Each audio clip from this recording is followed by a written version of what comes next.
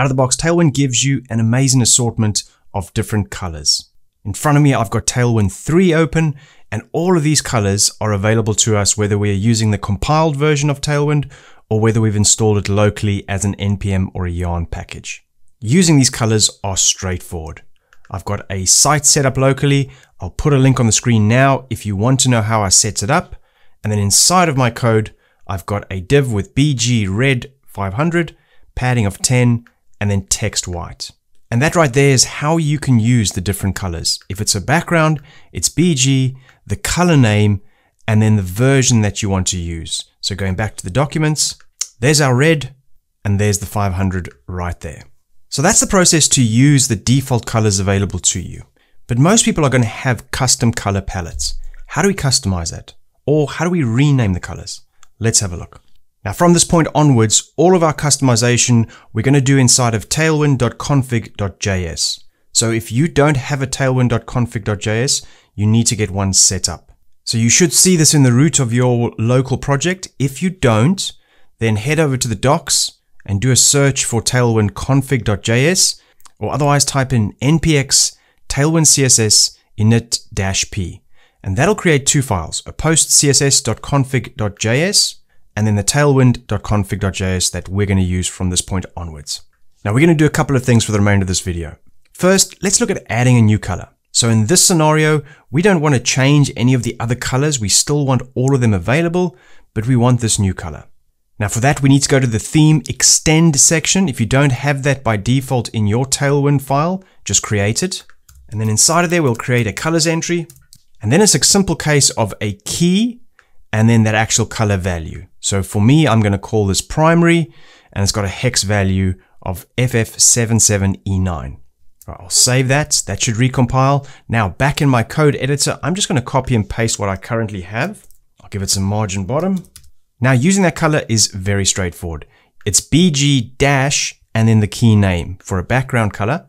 And note that VS Code has picked up this new color of mine right over there, that bubblegum color. And if we have a look on the front end, indeed, there is our new color. Now you may be looking at this and thinking, well, why is this BG red 500 and yet this new one is BG primary? And that leads us to the second type of customization we can make. You may have your own build system and you may want to define the colors from say 50 through to 900.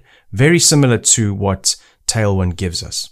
So in that case, if we go back to our Tailwind config file and where we had primary, I'll just copy this hex value. And now let's change from a key and a value to making this an object. And then inside we can now enter as many key value pairs as we want. And now this is going to give us two colors, BG primary 50 and BG primary 100. So we'll save that. This no longer will work, but now it'll go back to working. And straight away VS Code is picking that up for us, which is great.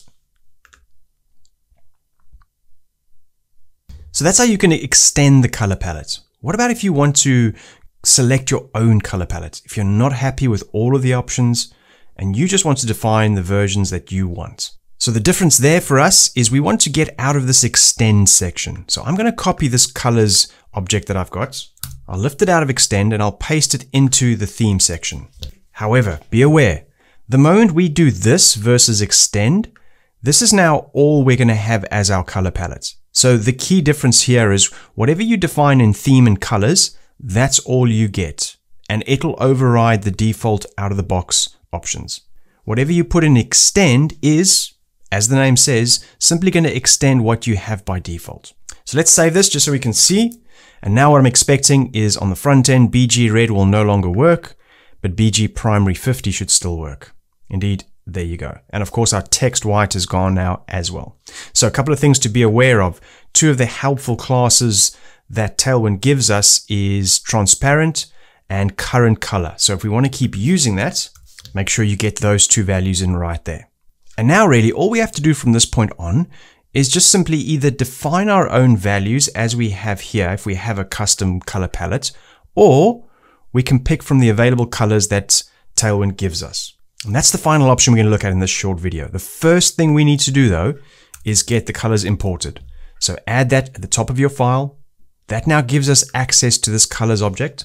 So if we jump back into the docs and right at the top of the color section, these are the color names that we need if we want to pull these in where we define our own color system. So if we wanted slate, and let's say we want to call it gray, not slate, we'll go gray, and then we're referencing colors. So it's coming from that over there.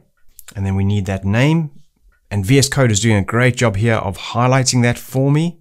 So if I scroll down, there's slate right over there. And that's it. Now I've added gray to my color palette, so I can save these changes. And I can change this BG red to be BG gray. And there you go. So that allows you to build up your own color palette, either defining your own colors or simply adding from the available color options that Tailwind gives you. Be aware that the different shades that you're seeing in front of you here, these are not generated by default. So there's no functionality where you can simply input, say, the 500 version, and then Tailwind's going to generate 5 down or 4 down and 4 up for you. So every single one of these hex colors you're looking at, these were added individually by Tailwind when they put Tailwind version 3 together. That said, there are numerous services you can use. Just jump on Google and type in tint and shade generator, and you'll find plenty of websites where you can input a single hex value and you'll get a whole bunch of shades around it. That's it. That wraps up everything for our Tailwind colors. I hope that was helpful. Let me know if you have any questions.